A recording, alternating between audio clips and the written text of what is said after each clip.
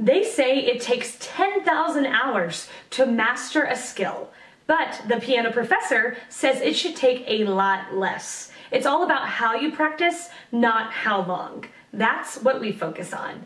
Now let's look at today's video. The question, what is a professional stage piano which can easily be used for a synthesizer? The answer depends a good deal on what you understand a synthesizer to mean.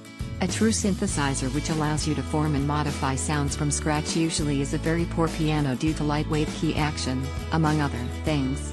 Moog-type modular synths are like this. A R-Ompler is not a true synthesizer per se, but contains a range of pre-programmed sounds for convenient cover gigging and also offers a certain level of sound editing.